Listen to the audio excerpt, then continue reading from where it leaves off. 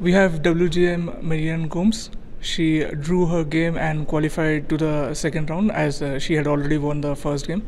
Congratulations, Mary Ann. Thank you so much. Can you tell us about your yesterday's game because none of us could see it? Actually, yesterday's game in the opening, I kind of mixed up my lines and I went into a completely minus position.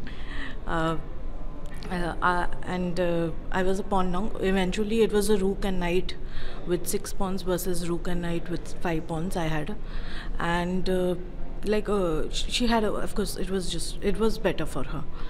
But she, after a point, she was not getting much progress with the pawns. She had these passed pawns on the queen side, but she was not being able to improve the position.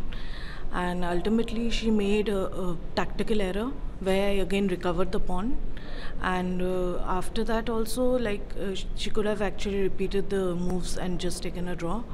But she was slightly better, so she wanted to play on, and again she went and made a blunder, a tactical error again, which was she just lost exchange plus a pawn after that, and it was just winning.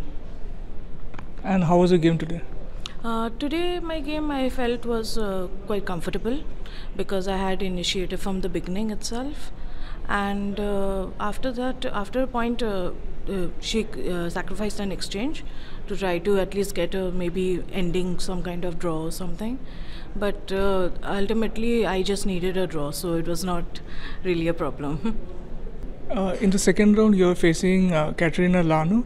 So, what are your thoughts on this match? Of course, she's a very strong player, and I'm going to give it my best. And that's the whole point of playing in the World Championship. You cannot expect to get easy players, so you have to play the best, and you have to you give your best, and after that, whatever happens, you accept. Have you faced her before in any other tournament? No, I've never played her before. Well, you just mentioned about the World Championship, and I'm sure you have played this format, which was previously known as Women's World Championship, and since the last edition, it has been renamed to Women's World Cup. So you have played. Yeah.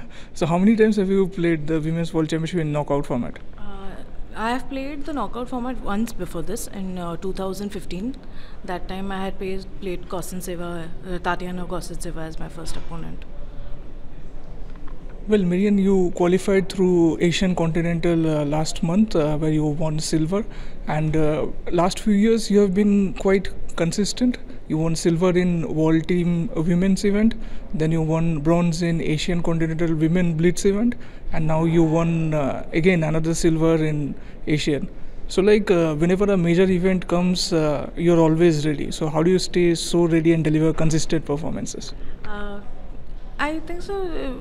I have just decided to take tournaments more like just one game at a time, rather than taking too much pressure that this tournament I have to perform extremely well, or previous tournaments have gone so well, so this one should also be a very good performance, because that generally does not happen. Because in the middle I played one open tournament which was in Baku itself 2 months back, which was terrible.